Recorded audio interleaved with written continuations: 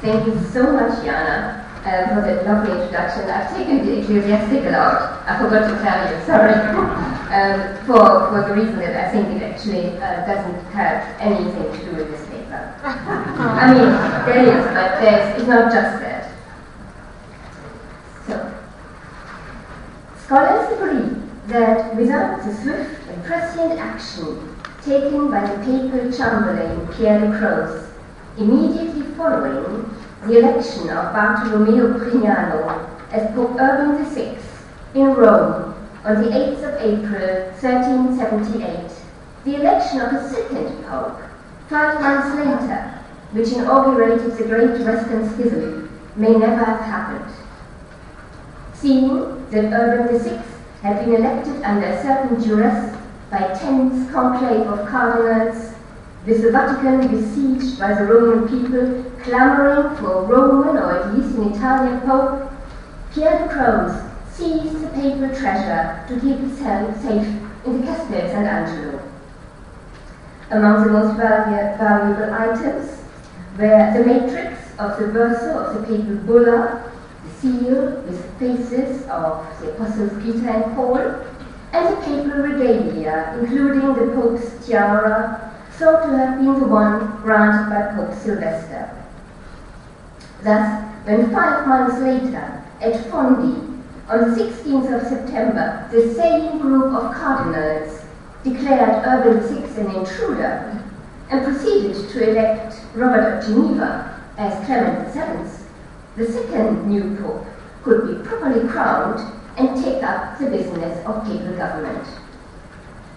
In fact, most of the treasure was at any rate still in Avignon.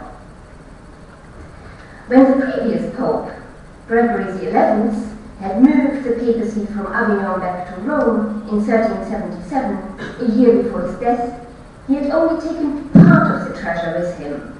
The greater part of the goldsmith's work, the textiles, and most of the papal library, together with the majority of important documents, had remained in the city on the Rhone, together with the treasurer, Pierre de Vergnol. Following Clement VII's election, Pierre de Croce returned to Avignon with the part of the treasury that Gregory XI had taken to Rome. And when Clement VII finally re-entered Avignon himself on the 20th of June 1378, joyously received by the burghers and escorted to the papal palace under a dais of gold cloth, he found his entire treasure ready for use. The familiar furniture, hangings, liturgical robes and objects, the important papers and books, and not least the costly objects that could be liquidated if necessary. This substantial treasure was mainly a 14th century collection. Before the papacy, this is probably too small to read for everybody, but you probably remember your 14th century popes anyway.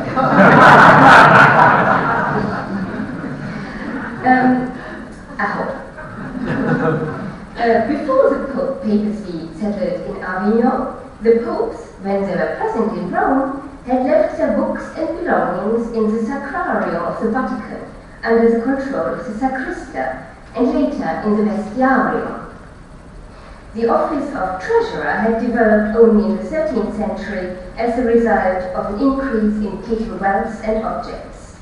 In 1295, Boniface VIII ordered an inventory to be made. He was the one who died at Agnani after having been looked at by the Philip the Fair's man. Boniface's successor, Benedict XI, had taken his treasure with him on his journey to Perugia, where he died in 1304. The following Pope, Clement V, was in France, in Bordeaux, when he heard of his election, slightly later in 1305. He ordered that the part of the treasure that had been left in Perugia, an important part, should be sent to Lyon, where he wanted to be crowned.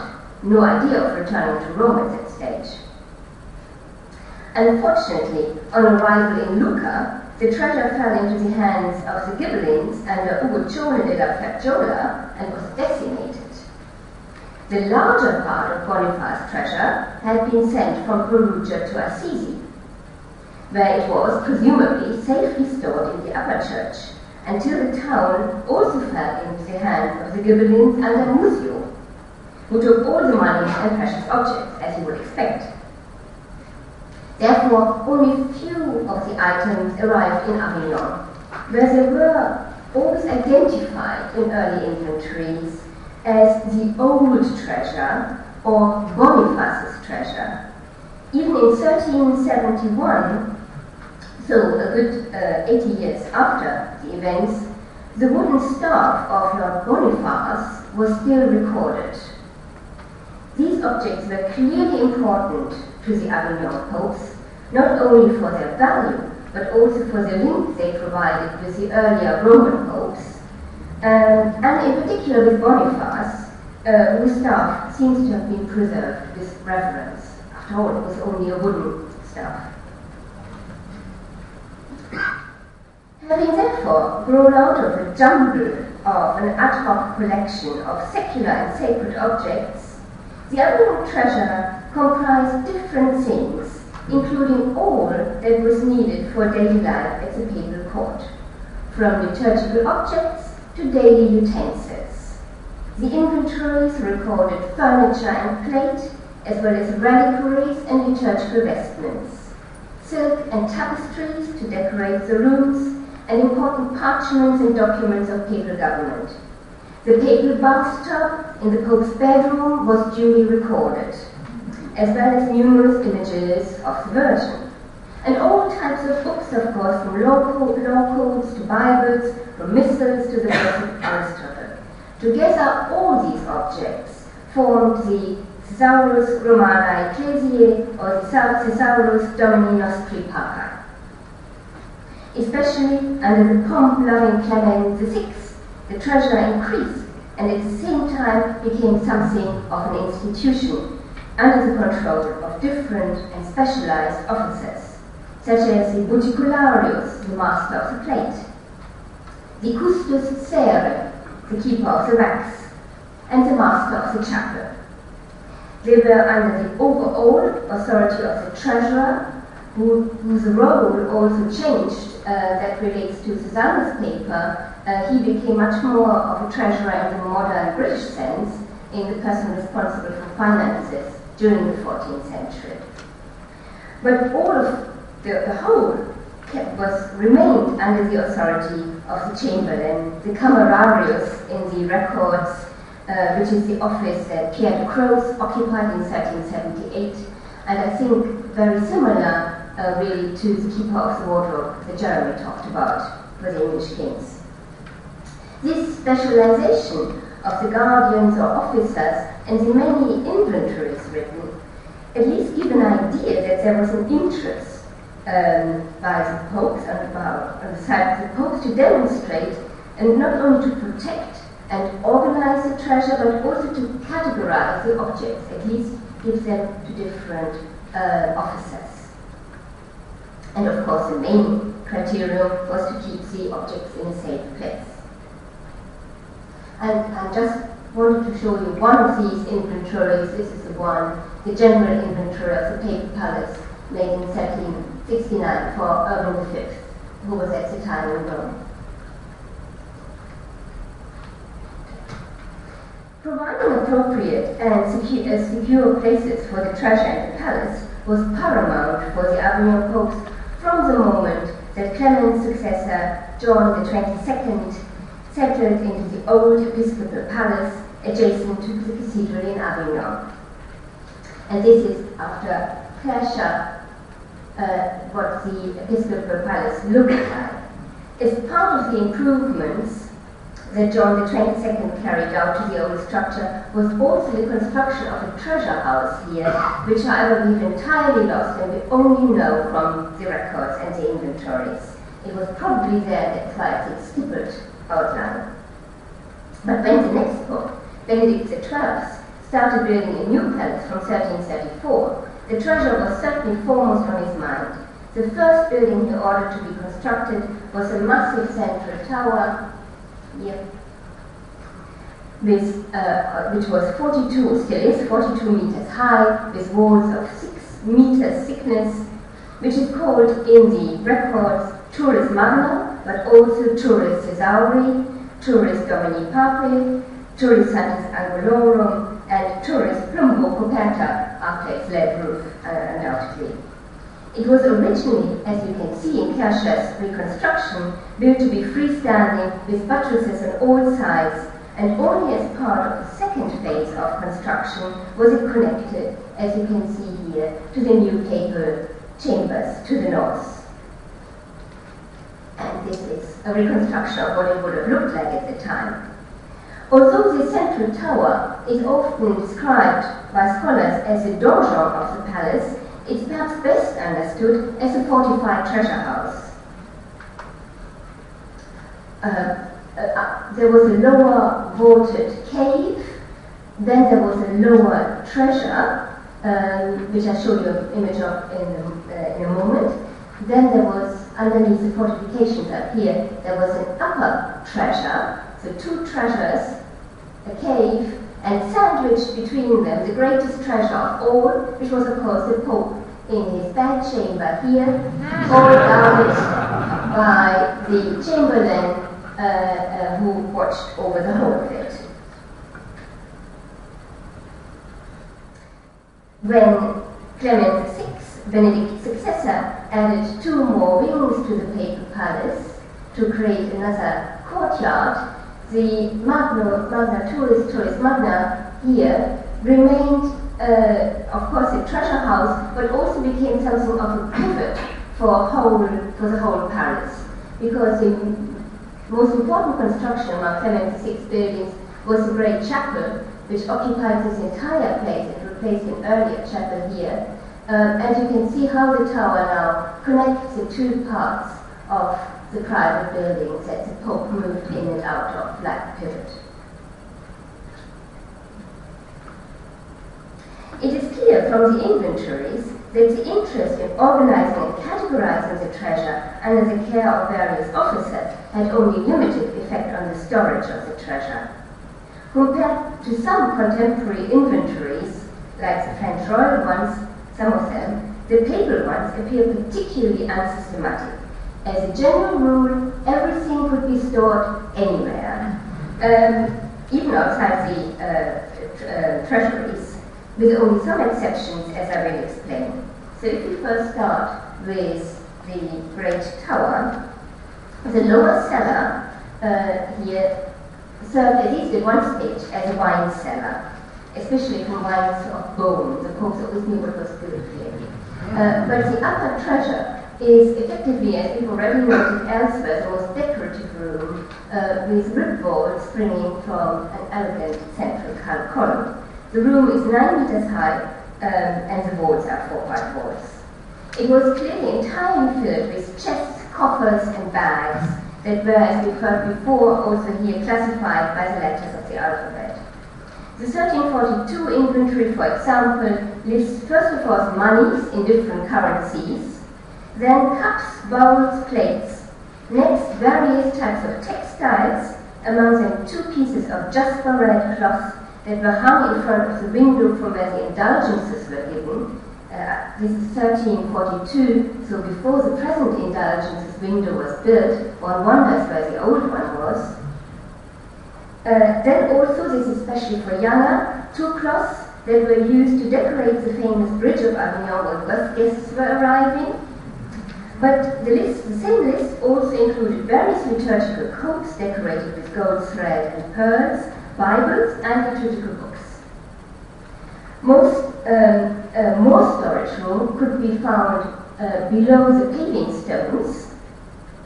There were cavities of 1.50 meters in depth, which were probably reserved for more important objects. Certainly during the restoration, archaeologists found golden and lead bulls, remains of wax seals, and fragments of grisaille glass, probably from the windows.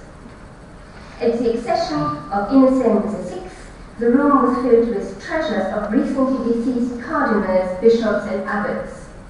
Of course, as you may know, the popes reserved for themselves the so-called right of spoil, the right to inherit the good of higher ecclesiastics on the grounds that their belongings were the possession of the church with a capital C. Such treasures were often sold or simply integrated into the papal treasure, and I wondered whether in 1352 there were so many still around, still not integrated in this lower treasure, whether this was perhaps a result of the Black Death in 1348. So, as I already said, above these books came the room of the chamberlain, and then the papal bedchamber, which you all know. And then the upper treasure called the Turi Superiore in the records. Here too, all kinds of objects were stored in chests and coffers, each marked with a letter of the alphabet, and I can't really see a big difference between the things that were kept in the lower treasure to those that are kept in the upper treasury. So, for example, again, one list includes such items as the tabernacle of the Virgin, the pyx, a barber's bowl, 2 gilt angels, a salt cellar, and a crystal vase, all in one list. However, this upper room did also have a special function. At least from the time of Innocent VI, it was divided in two, as Gabriel Colomb has shown beginning of the 20th century by a screen. And there's evidence that on the south side, the screen was filled with shelves. They're called homunculi in the records, and this must have been where the main papal library was stored, which at best of times included about 2,300 books at least, which of course doesn't mean that books weren't stored elsewhere, and I should say that the papal chapel had its own library. But this is what, when the records talk of the Libraria Magna, this is clearly what they mean. There was also direct access to the room next to it, which was in the so-called wardrobe tower, which, just to remind you, includes the famous chambre de cerf, the stag room, but it's on the level above here, where, to show you Coulomb's plan again, when you come up, you can also go into this upper room. It's called the Chapel of St. Michael, or also the Capella Secreta, excitingly in the records. And it was clearly used as a chapel and intended to be one under Clement VI, but from the time of Innocent VI, his successor onwards in the second half of the 14th century, this room was generally used as a storage room for treasure and probably no longer served as a chapel. The liturgical objects that were jumbled together with other items, as I've just described, were obviously not in current use. They weren't used for church services, one assumes at the time, because the objects that were used for the masses in the papal chapel were indeed recorded separately in the inventories and were specified as being under the custody of the Magister Capellae Papae. So this is the new chapel that Clement VI built, and there's an inventory from 1343, the time before this chapel was built, when the list of the objects that the capella includes is really quite small. There's just a couple of them.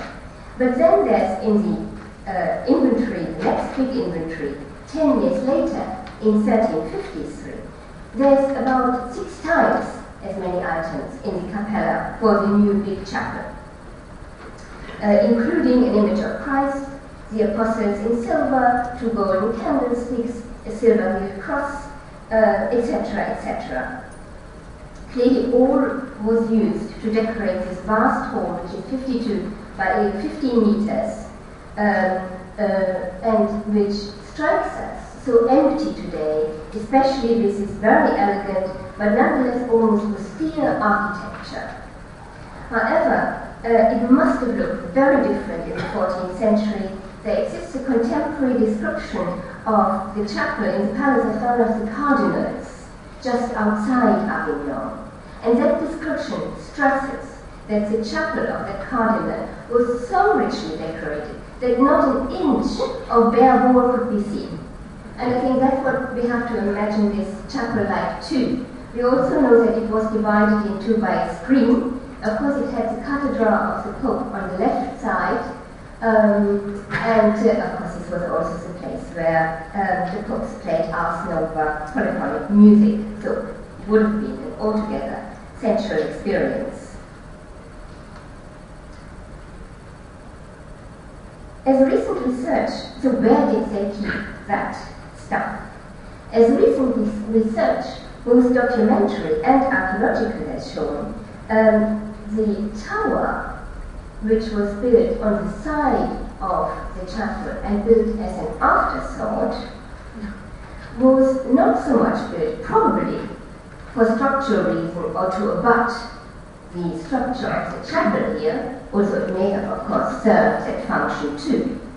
But what Andreas Hartmann-Wirnig and other archaeologists point out is that in the accounts, this tower, which is now called the Tour Saint-Laurent, is called Nova Turris in qua erit revestiarium, the new tower in which the vestry is to be, and when it was built, and surprisingly, it's called the Nova Turris in qua est revestiarium, in which the vestry now is. So clearly, the main idea of building this tower was to create new spaces to house a new and enlarged treasure for the chapel. And here is the tower from the exterior, and here you can see the tower, of course, also consisting of various levels, but this is the sacristy or vestry that is adjacent to the papal chapel. And perhaps I should just say that this master of the chapel, as I think I said, he had his own library as well, and because we talked earlier about accounts, he also had his own accounts, and he was known to buy liturgical objects himself. However, all these objects, where are they? Excepting a small number of books, few of the objects recorded in the inventories of the popes at Avignon can be identified as surviving today. In order to gain an idea of what the treasure looked like, one has to turn to objects given by the popes as a gift to various people. And such objects survive just around the corner from here in the Victoria and Albert Museum, with a pattern and a chalice that bear the papal arms here. And they probably belong, it would make sense, to a large number of chalices and patens made for John the 22nd and given to him by him to various dioceses in the south of France. And there is at least another chalice surviving, quite similar. Or, of course, the golden rose here from the Musée Cluny, a gift bestowed each year by the Pope on Liturgy Sunday, the fourth Sunday in the season of Lent, on a high-standing personality who was in papal favor. Recently, moreover, in the catalogue of the 2016-17 exhibition dedicated to Emperor Charles IV, Jerzy Veit and Markus Hirsch have been able to identify another gift. On the 6th of April, 1372, the Chamberlain, so it says in the inventory, the Chamberlain and the Treasurer went together to the upper treasury of the Papal Palace on the order of Pope Gregory XI in order to extract a gold cross with precious stones weighing 4 marks and 17 dinars, little less than a kilo. They also took out another cross which had previously been broken by a monk called Frater Veranus, as mentioned, as well as several precious stones and a cameo. All this was used to create a new cross, Pro Dando Imperatore, to give to the emperor, who was of course Charles IV. This cross must be the reliquary cross, now in the treasure of St. Vitus Cathedral in Prague. At the center, a heavy crystal covers the relic of Christ's loincloth, which, as the inscription says, Urban V had given to Charles IV. Kneeling on the left, on the arms of the cross, are Urban and Cardinal Pierre Roger de Beaufort, the later Gregory XI. And to the right are the Emperor and, sorry, what did you call him? It's useless, called Wenceslas? Lethargic. Well, he's quite sort of medium active here. In the past, it had been thought that Charles commissioned the cross for the relics he had received from Urban, and that therefore it must have been made in either Italy or in Prague. The new evidence suggests that the cross was commissioned by Urban's successor Gregory, and that it was made in Avignon, possibly by the Sienese artists who had been there present for many generations in the city, or alternatively, the Pope may have employed a particularly talented artist from outside Avignon to do this task. Of course, it was Gregory also who acceded to the Emperor Charles IV's dearest wish and took the papacy back to Rome. As we have already heard, his death inaugurated the Great Schism, and Avignon treasuries were once again in active use. The high period was, however, over for Avignon.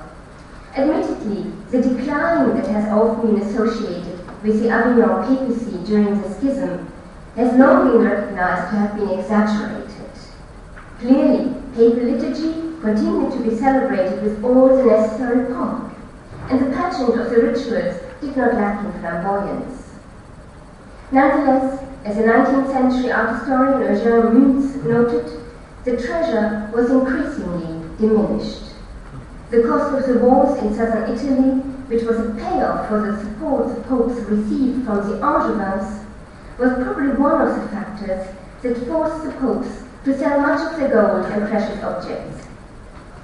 Even if there were no truth to the story told by modern Italian historians that the papal tiara, which Pierre de Croce had so successfully seized in 1378, had to be released from pawn in order to crown Benedict XIII, the last Avignon pope. Certainly many other precious objects were definitely pawned. The last phase of the Avignon treasure, under Pedro de Luna, who was elected as Benedict XIII in 1394, was undoubtedly the most dramatic and destructive one. Besieged by the French army, Benedict fled under cover of darkness from the papal palace on the 11th of March 1403. Benedict, a lawyer and theologian, was an ecclesiastical collector of books, and he carried with him his portable library while he lived an itinerant life, moving between Marseille and later Perpignan. Finally, after the election of Martin V in 1417, he retreated to Peniscola, an impregnable peninsula on the eastern coast of Spain under the rule of the King of Aragon, and the supporter still of the Avignon popes. The entire treasure from the papal palace, including the Libraria Magna and what remained of the precious object, was then sent to Peniscola on boats, carefully inventoried. On Peniscola, Benedict lived another 6 years and continued to acquire new books for his library.